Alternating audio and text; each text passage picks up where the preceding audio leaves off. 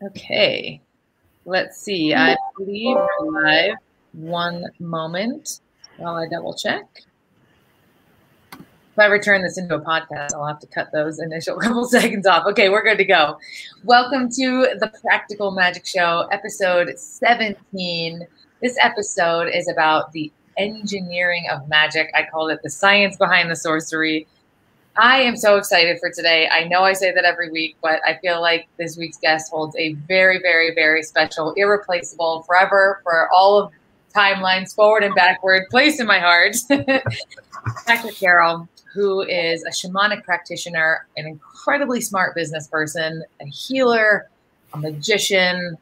I like to consider a dear friend. And, you know, I don't always do this, but I think sharing a tiny bit of how you and I met is really fun for this particular conversation because, you know, right now I'm talking so much about this book that I've created, and there is no book without Patrick Carroll. Like, there's Pepper and Patrick Carroll, like those two characters have to be in the book. So when you read the book and you hear about this amazing shaman that I talk about, that's Patrick. We met at a time where my life was completely taken on a direction I never, ever, ever anticipated. And Patrick, I'll never forget the day that I called you after our first session and I said, "Did you know I was pregnant?" And you were like, "Whoa." Yeah, I remember. Yes. Yeah. And our work just took on infinite depth and has impacted me. I have never referred more people to anyone other than you, and will continue to do so forever because you are just that magical. So thank you for being here. Hey, always fun, Vanessa. Always fun to connect with you, and we always end up doing great work, but we always giggle and laugh our way through it. So you know that's the added bonus here. That's absolutely true. So one of the other reasons I'm like really, really excited to have you here is because I know that we have done so much magical work. So magic is operating outside of logic. Magic is where we're participating in more than what we're used to looking at in our practical world, so to speak. So what's really fun is I've experienced an incredible amount of the benefit of the magic that we've talked about. But today is really special because I get to really learn, like, what have you been doing all this time? What were you doing all those times you were on the phone? So we started our conversation about this around, and you phrase it really, I love the language that you use around it. You talk about the spiritual technology, the structure, the engineering and the wiring and the principles of magic as a kind of filling in the gaps around this conversation around manifestation and attraction that we hear so much about. Yes. Let's dive in there and kind of talk about how you see this perspective as fundamental to that. Okay. I often say my work is a mashup of quantum mechanics, Jungian analytical psychology, basically Jung's concept on the structure of the psyche, and various shamanic principles on how to move in among the various dimensions and how to work with the energy that you find in these dimensions. And you kind of mash all that together and you get an idea of what I do and how I do it. The fundamental issue is this: quantum mechanics over the past several decades has made very great progress in moving toward the same area that all of the spiritual traditions have talked about for thousands of years in, you know, different dimensions and spiritual work, and time is fluid and all these things. And so we've had all this spiritual work and these spiritual traditions saying all these things. And then we have hard science moving in the direction through quantum mechanics going, damn, it's true. It's real. There really is that stuff out there. Time is fluid. There are different dimensions. You know, all this kind of, you know, anyway, so it's been really fun to, as I've done my work and I was trained in various shamanic practices, once I got out there and was doing my work, I'm like, wait a minute, this is kind of like that quantum mechanics thing that's called entanglement. Oh, I get it. There's entanglement between electrons. There's entanglement between people in these other dimensions. And then, you know, we get to non-ordinary reality. Quantum mechanics talks about non-ordinary reality. Well, those are just different dimensional states where time and matter operate differently than they do in this dimension. And again, we've known that from a spiritual tradition and meditation and prayer and these various things. But the cool thing is now we have science defining it and confirming it. And so that really greatly accelerated my work. And I do a lot of work with sexual violence, victims of sexual violence, and untangle all, you know, my basic question is, why is it so hard for people who have experienced sexual violence? They can't get over it. They can't get past it. You know, they're just stuck for 20 or 30 years, and, you know, psychiatry and psychology and drugs and everything can't get past it. Well, once you get into these other dimensions, you find out that they're actually entangled with their perpetrator. And once you understand that, you can untangle the entanglement, and poof, they're free and the trauma is released and all that. So that's where all this came from, but it's based on pretty scientific principles, actually. And I love that you ground that in there. And I love that you talk about all this really intricate, incredible knowledge, and then you finish it with poof, which is very you. So when we talk about non-ordinary time and, you know, different dimensions, and can you explain how when we talk about manifestation, or even if we just want to use different language, like when I think of something that I really want to create, I feel like there's kind of two different schools of thought that have started to emerge. And you're kind of, for me, grounding us in this third blended school of thought. So the one school of thought is like, I have this thing I want and I will make it happen. Yep. I feel like I was firmly rooted in that school of thought when I met you. And Yes. I control every element of how it becomes and doesn't, and et cetera, et cetera. Like, it's all about me and my action. Then there's this other school of thought, which is manifestation. And I'll just sit here and I'll think positive thoughts and I'll work on my vibe, and like it will appear in my world.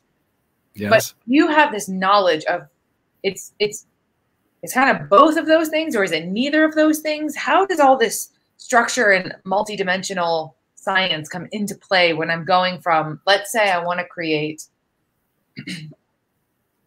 I don't know, $1 million business. I'll just make that up. Okay. How would that look using the kind of structuring and engineering and spiritual technology that you know about?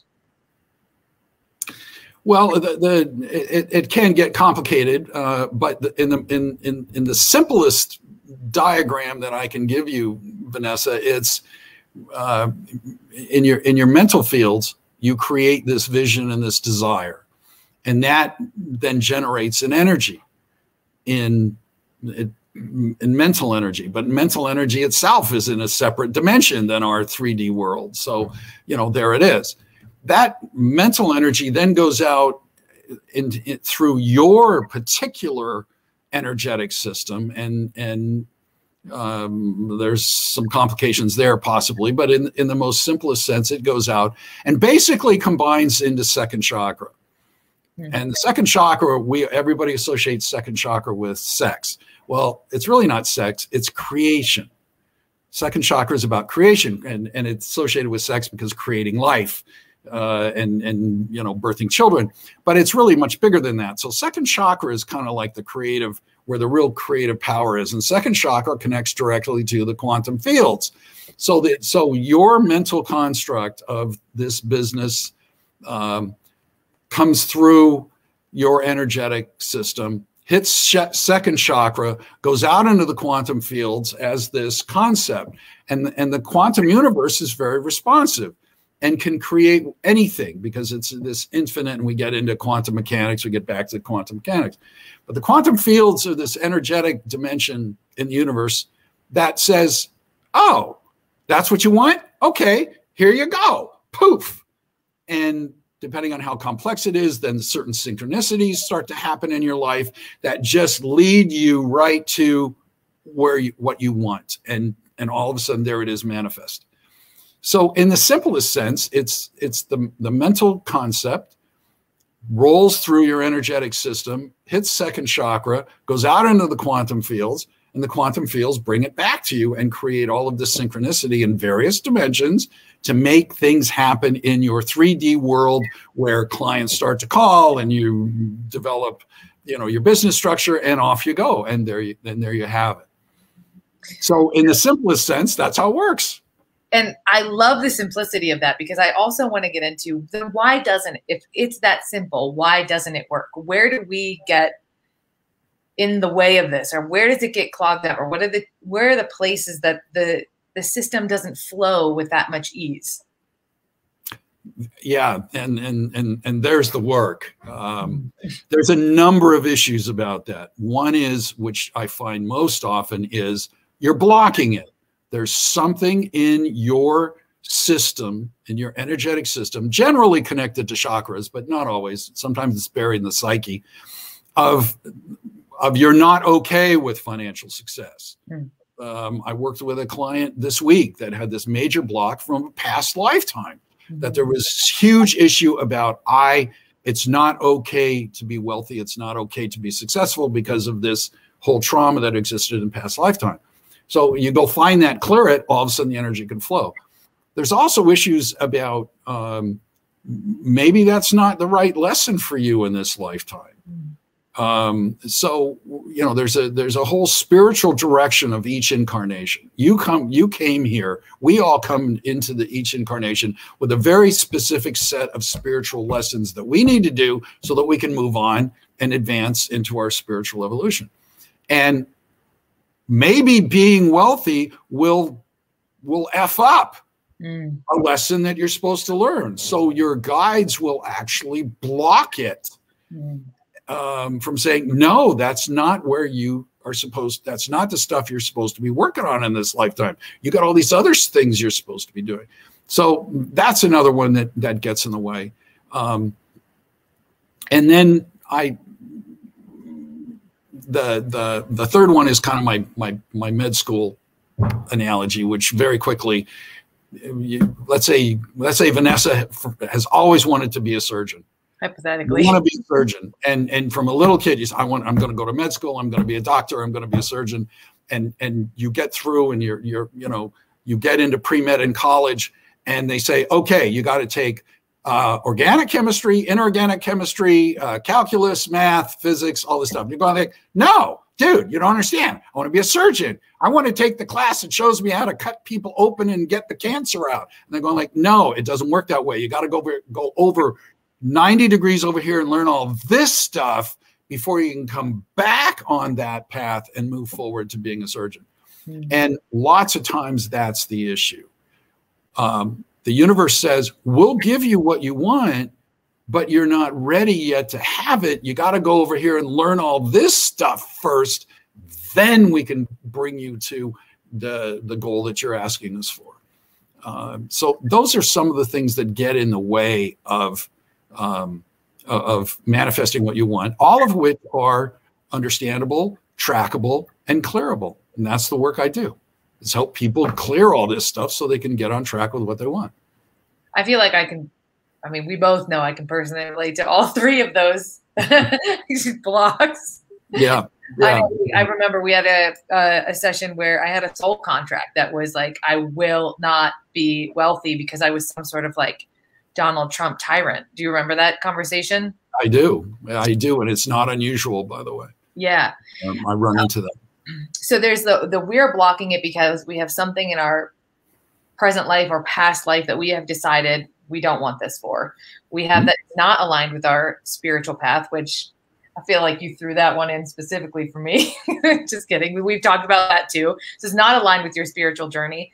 And then the third is that you're not ready for surgery. Like you need to go over and learn all this other stuff for it. That kind of makes me think about, that speaks to that first way of creating that I was talking about, which is like, I'll go and make this happen. That reminds me of that. Like if you learn about how this works, you realize that life is creating concurrently with you through synchronicity. So you're more open and aware of every opportunity, every conversation, every person that shows up.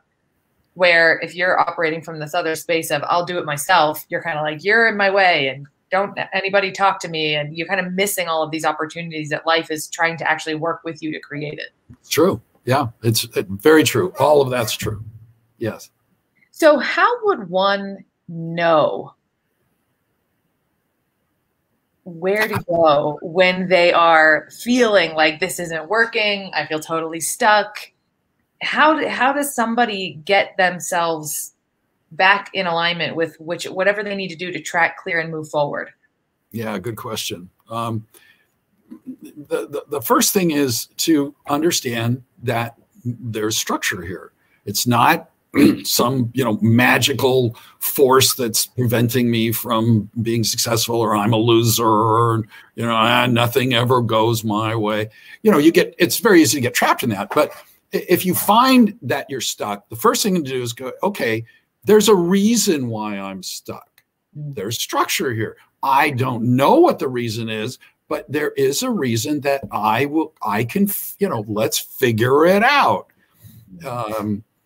I just don't understand what it is or where that problem is, but I know that there's something there that's in the way, and I can use this knowledge of multiple dimensions and various energy flows and quantum mechanics and all this stuff.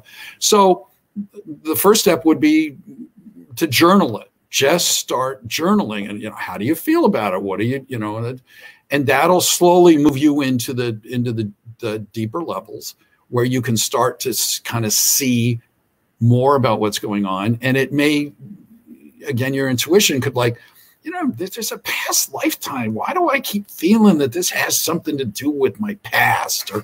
Or it'll lead you to a particular, you keep thinking about, your father. Every time I think about this issue and my dad comes up, what is that about? Well, so your psyche will bring forward some hints about where the problem actually exists, and you can move forward into that either through your journal or personal work, or work with a practitioner to help you move into those dimensions, track it, figure out what it is, and then surgically remove it and clear it. Yeah, surgically remove it is the most perfect description of what it looks like to work with you. But I can see a couple places where that answer could get clogged up, at least for me. And so therefore I'm imagining other people who are watching. And one is, first, I think it would be so helpful to know the stuff that you've shared about the structure of the way things work, because I can relate to myself and a lot of my clients feeling like there's some magical force either rewarding them or punishing them. And when you're like, that, first of all, doesn't exist. You've got to go inward and journal about it, which there's often resistance there. But I think that they're trusting that what is coming up is the thing to look at. Absolutely. Yep. Absolutely. Don't run from it. People run from it. And they run from it because, look, I get it. It's icky and it's uncomfortable. And sometimes it's really terrifying. It just scares the shit out of you. I ain't going there, man. It's dark and terrible and horrible memories. And, people did bad things to me. I mean, whatever the story is. But as you say, that's the journey. That's the solution. That's where the answer is where things may feel uncomfortable. And there are ways to slowly move into that space, and it requires some courage and some trust, but you can slowly move into it and work your way through it and resolve it, and then you're free of it forever, and the energy starts to flow and off you go. So again, just understand there is a structure, there is engineering.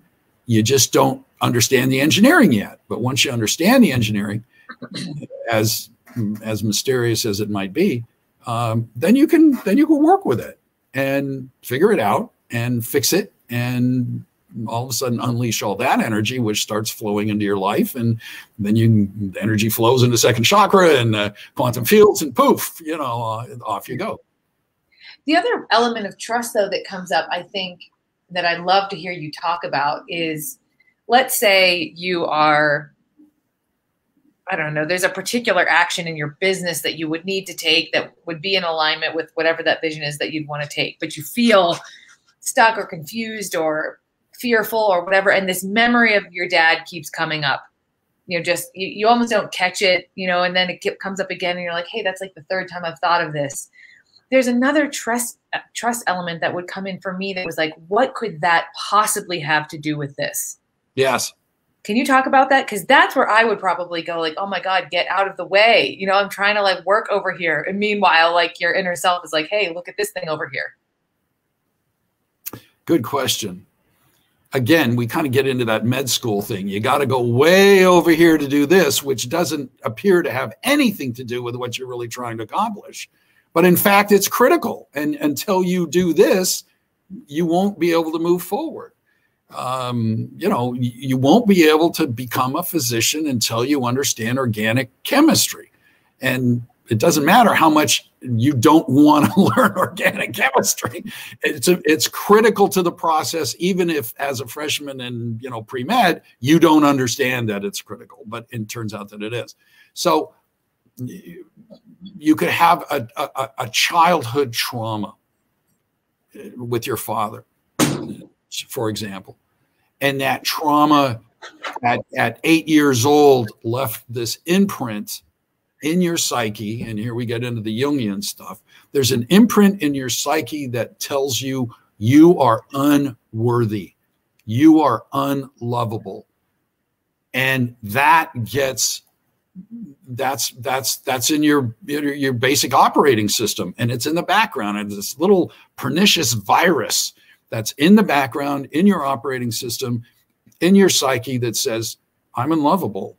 I'm not worthy because of all of that horrible stuff that happened between me and my father.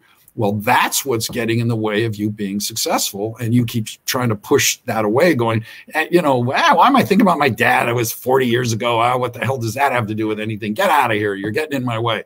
But it's not. It's like that little virus in your computer in the background that's screwing the whole operating system up, but you don't know that it's there until you do a virus scan and go, oh, shit, there it is. God, let's get rid of that thing.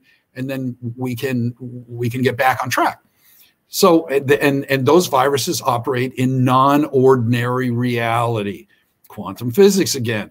These things, and I'm going to talk more about that some later time, but these things get stuck. You're entangled with your father through a traumatic emotional encounter that you had when you were 8 years old, and you're still entangled with him, even though maybe your father isn't on the planet anymore. Energetically, you're still entangled, and that exists in this non-ordinary reality, which is there's no time.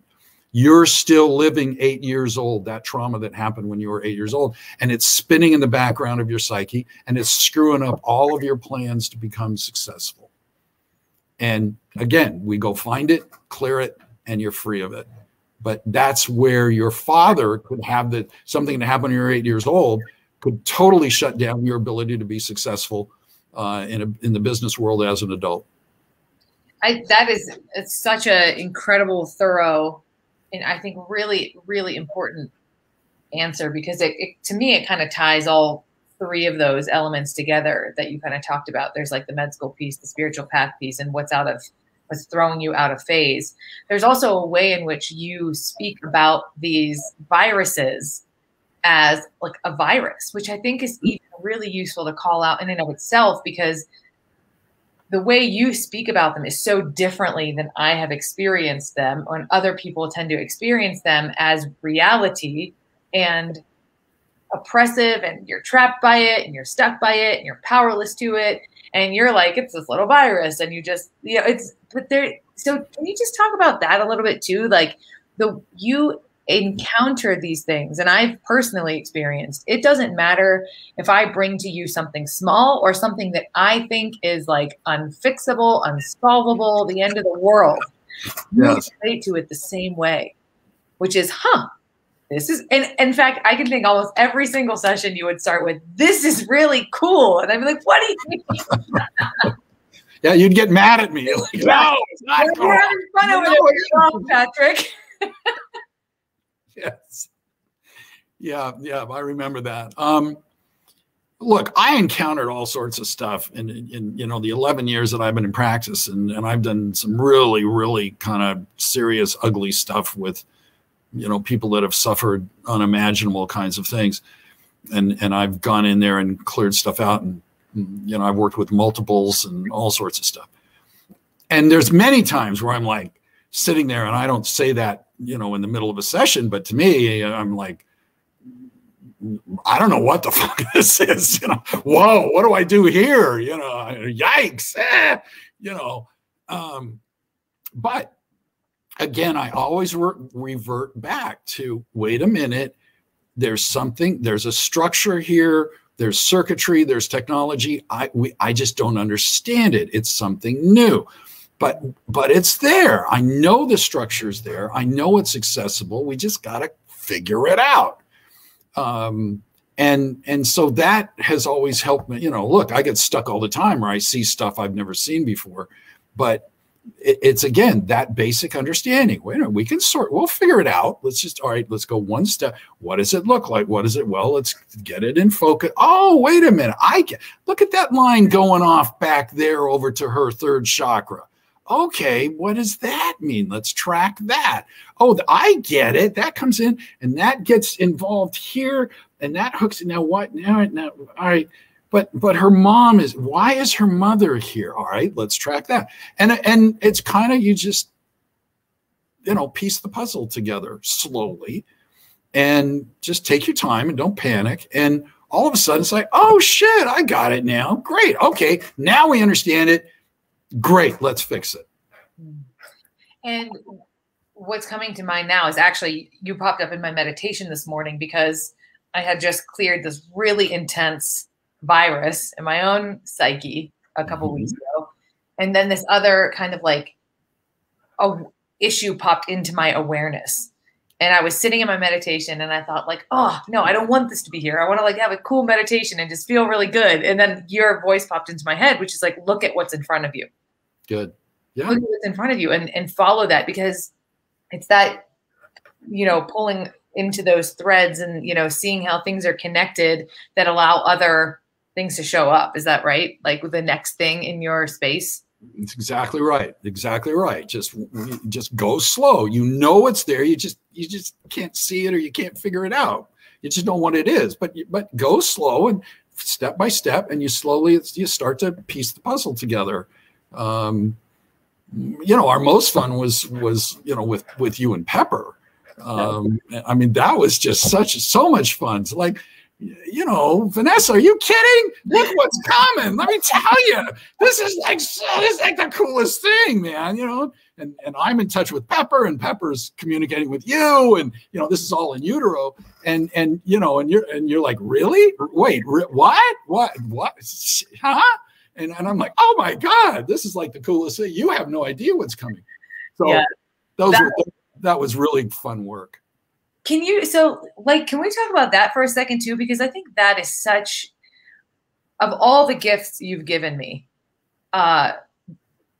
just my capacity to be in joy and love with Pepper tops the list, but probably just short of second to that was, it's funny because my whole life, I guess if anyone had asked, I would have considered myself a deeply spiritual person, but that connection to that was so blocked for me to be in the space of you who was like, oh my God, Pepper's telling me this. And, it could be positive. It could have been like, I remember a session, you were like, oh, Pepper's getting some mixed information here. We got to look at that.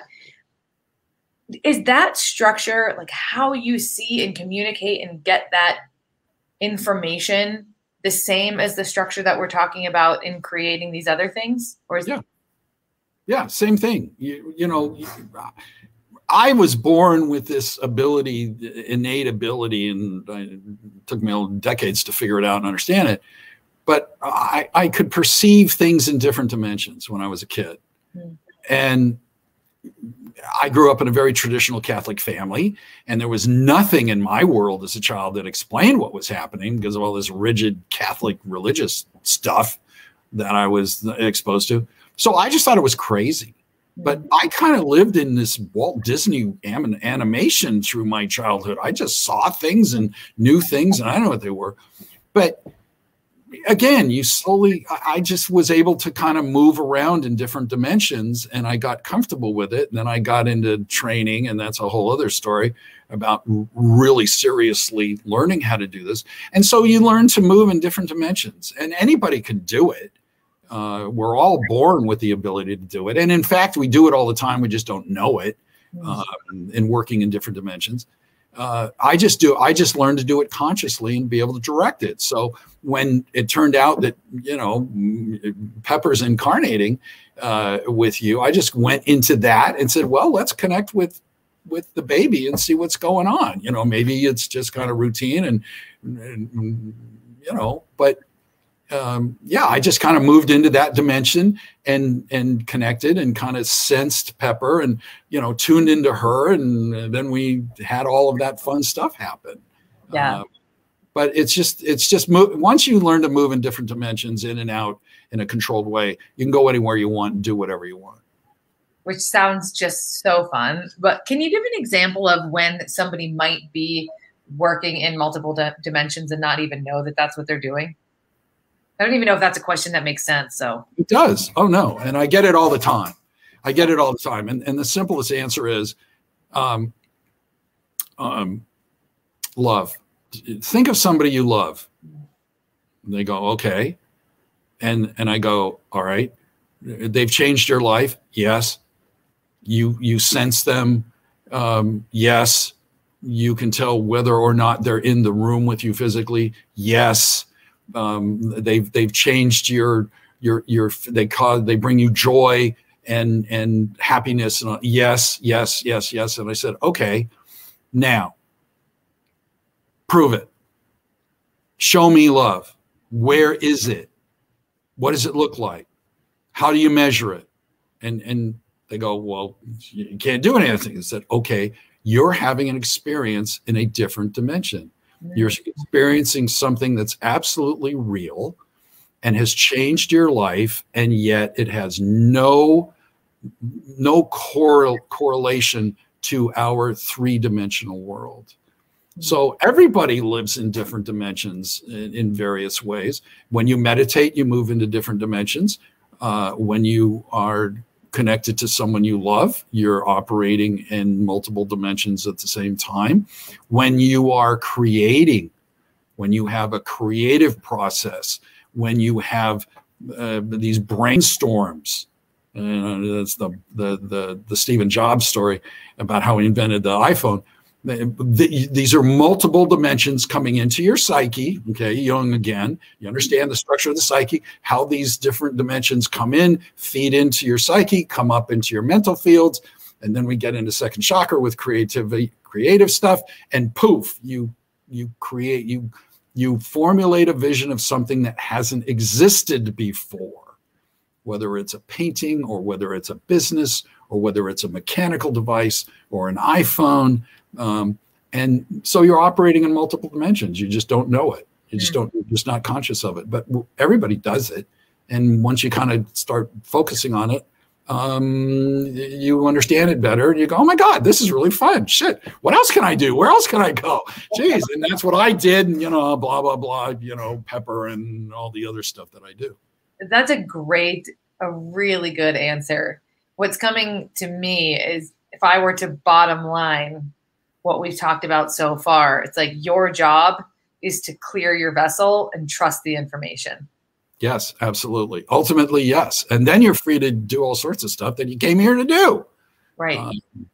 And again, a lot of people come to me and they're stuck, and then I free them up, and then they can go off and do the work they came to do. So it's very rewarding in the end to be able to send these people off. My real job is always to get people to where they don't need me anymore. Yeah. You know, that they're done. We're clear. Go fly free, my darlings. You know, go live your life. Very effective at that. Yeah. I want to ask one more question. And maybe I just want to repeat this for myself. Like, clear your space and trust the information and take action on that. Like, and if you can, and I think everything beyond that is surrender, but now I really can understand why when we talked about this conversation, how you were talking about how useful it is to know about this structure and about these principles and about the way things work. Because if you were just to go up to someone and say, hey, here's how it works, just clear your vessel and trust the information, a lot of people would be like, yeah, okay. No, you know, but it's like, you know, you talk about this a lot. Like if you showed someone an iPhone 200 years ago, they would have said you were a witch. But like now we know how it works, and you pick it up and you use it and you don't even question it. You just use the technology to make the phone call. Yep. Exactly right. This is just technology that in the things we're talking about today, Vanessa, this is just technology that isn't well understood yet. But quantum mechanics is taking us there and is explaining a lot of stuff. And then you hook that in with some of the other things, and it becomes pretty like, okay, I get it. Just like the iPhone. Yeah. The iPhone today, we don't even notice it. And yet look, 20 years ago, the iPhone would have just been, get out of here. No way they're going to invent anything like that. Stephen's Jobs, put it all together in one day, just hit him and he figured it all out and, and said, let's build it. So, there you go. So then I think the last question, and it might be a big question, I don't know, is this third piece, which is what you're here to do. I know from my personal experience, I should be careful how I speak about this, historically have put a lot in the way of not doing what I'm here to do. Like, no, I don't want that to be the thing. I want it to be this thing over here. So how can we get clearer, more conscious, and surrendered to knowing what we're here for and actually committing to that? Boy, that's the big question. Big question. Let's go back to the basics that we've been talking about. There's a purpose to this incarnation. If you really understand just the basics of incarnation, that we go through various incarnations to evolve spiritually. That purpose doesn't necessarily have to be like change the world, right? It's like you just correct. Oh no. Most often it's not, and that people get very frustrated about. I want to be this guy and that guy and be famous and all that. And it's like, that's not what you're here for, dude. You're here to be very, you got all this mundane shit. You got it. You're here to learn organic chemistry. Shit, I don't want to learn organic chemistry. I want to be a guy. I want to be famous. No, that's the next lifetime. If you successfully complete this lifetime and do the prerequisites, then you can move on and do big stuff. How can you access that? How can you know it? It's real simple. Calm yourself down and ask. Everybody has at least somewhere between 2 and 4 spiritual guides. Every incarnation, you met with your guides before you came here to design this incarnation, to decide the lessons that we were going, you're going to work on, these 4 things in this next lifetime. This is the shit you got to do, to move on. And you go, okay. And so you come into this lifetime sometimes with other people from past lifetimes, and you're here to work out stuff together. If you want to know what that is, and sadly, we grow up in a society that doesn't recognize or respect any of this stuff. But that's the facts. This is what's happening. So go inside quietly and ask your guides, hey, I'd like to talk to you about this stuff. And your guides will respond, maybe in ways that appear mysterious early on. But as you clear your own mental structures and that you can access more easily these higher dimensions, you end up having dialogues with your guides all the time.